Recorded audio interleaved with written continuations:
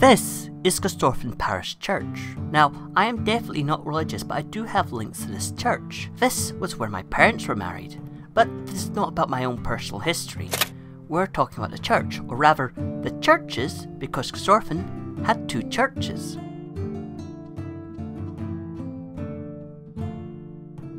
Nowadays, having more than one church next to each other isn't too unusual, but this was the 1400s, where population densities were much lower and there was only one denomination in the country. So, what happened?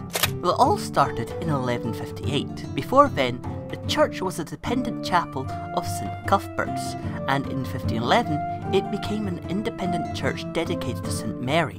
Then, in the late 1300s, Adam Forester became Lord Forester and built a chapel dedicated to St. John attached to the church. This is where the name St. John's Road comes from. Adam Forester's son John then took the chapel and turned it into a collegiate church around 1429.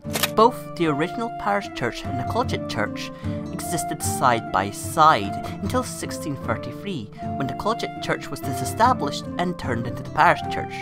The old parish church was demolished, and the new parish church was expanded over the old church to add a new aisle. You can see roughly where the old church would have been in this old plan.